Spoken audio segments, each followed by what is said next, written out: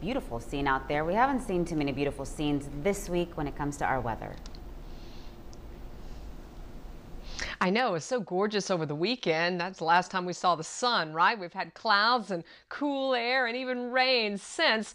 I do think we'll get at least some peaks of sun trying to break through in the coming days. So that'll be nice. And that'll also help boost our temperatures just a bit. You can look, though, at the waters that are coming up in some of the streams and creeks. This is behind the Elkin Library, where, yes, the rains today, close to an inch in many communities, are definitely filling our streams and our creeks, and they're going to be continuing to come up. Also, temperatures, they're not coming up fast enough, are they? It's the second day in a row that we have had a record low maximum, meaning the coldest high temperatures on this date, both yesterday and today's date. 58 degrees this afternoon. That breaks the old record of 62 for a high in 1965. The average high is 85 degrees. I've got some 80s on the 7-day forecast. We're going to have to wait a couple of days, though. I'm optimistic we'll get into the mid to upper 60s tomorrow, mid to upper 70s on Thursday. I hope to get over 80 degrees by Friday and perhaps into the mid 80s by Saturday. So the temperatures are going up. Rain chances are going down, right? We've got another good day of wet weather tomorrow, scattered showers, and then should see some mainly late day showers and thunderstorms on Thursday and Friday. And notice the rain chances dropping off some by Saturday. It's still cool tomorrow.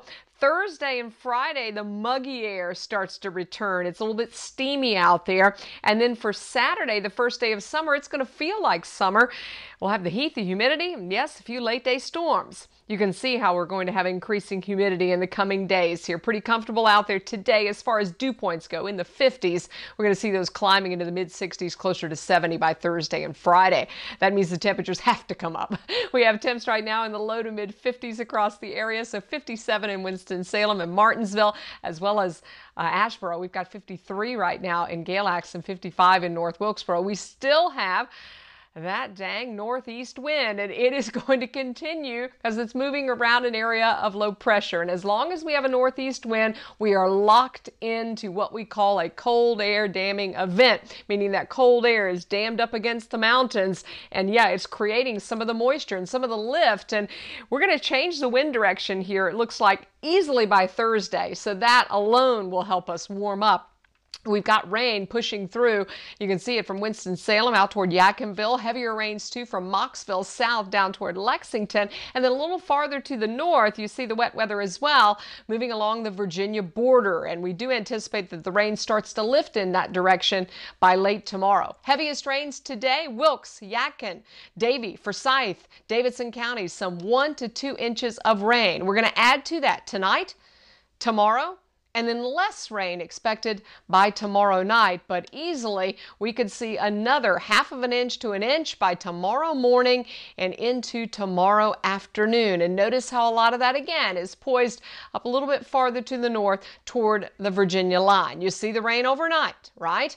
And then early tomorrow. Notice by late tomorrow afternoon, there's less of it. So that is good.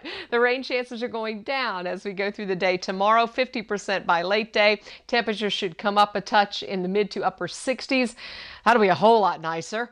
And then for the mountains, high temperatures that are in the 50s. I know it's not 80s, but at least we're headed in the right direction. We'll look for some 80s to be in here hopefully by Friday. First day of summer, feels like summer. Father's Day, maybe our driest day, but also one of our hottest at 88 degrees.